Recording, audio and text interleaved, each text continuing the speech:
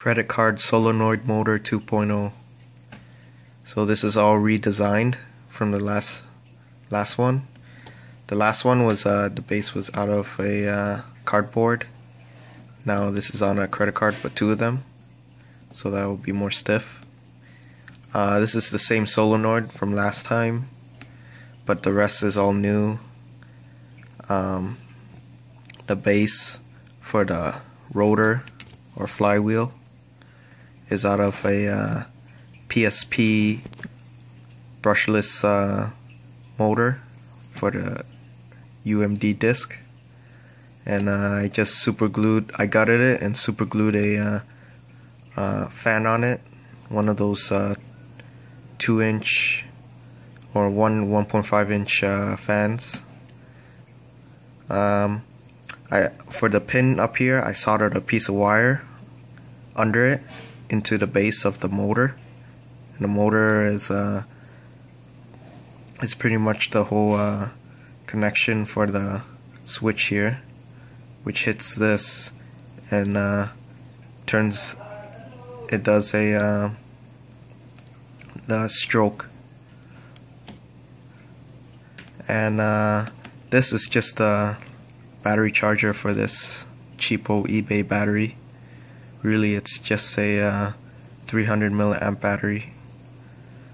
It's not 1000.